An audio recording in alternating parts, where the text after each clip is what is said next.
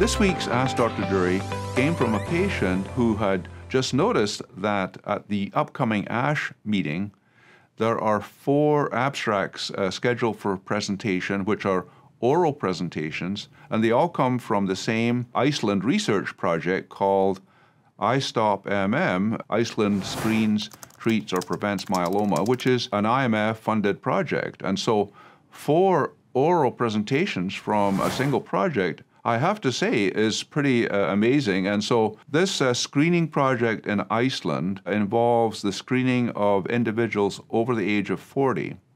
And over 80,000 individuals agreed to participate in this randomized trial. And so this is the largest randomized trial that's ever been conducted in any type of cancer research, because the patients are agreeing, they sign through the IRB to potentially have extra bone marrows done, to get extra scanning tests and blood work done. And so it is amazing that the Icelandic people have been so committed to this research project.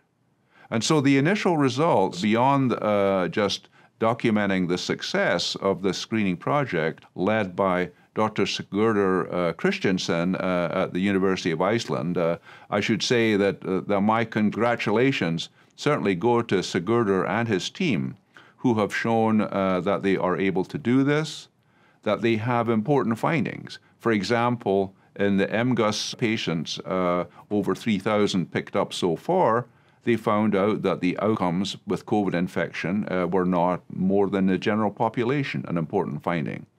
They also noted that in the screening, they picked up a lot more patients with smoldering myeloma than they expected. And this is important because it gives the opportunity to intervene early and give the chance for possible curative therapy, part of the Black Swan project, where we're offering intensive treatment early to achieve the best response. They have also noted that in patients who have kidney problems where the kidney function is reduced, that one can use a special system of tracking so that the levels of the free light can be adjusted related to the level of the kidney function. And so you could more accurately diagnose the occurrence of MGUS or low-level disease, even in spite of the kidney function, which raises the level of the light change just because of the impact of kidney function. The bottom line is that these are just the early findings from this very, very large study,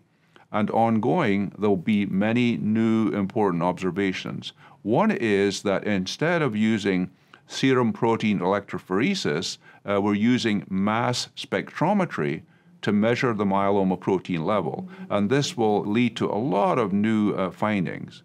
In addition, all of the individuals in Iceland who have MGUS or don't have MGUS, we have full DNA genetic sequencing information available. And so we will be able to determine what are the genetic features that predispose to the onset of MGUS and then to the progression into multiple myeloma. The presentations at ASH are very important, but are really just setting the stage for what will be many important observations in the months and years to come.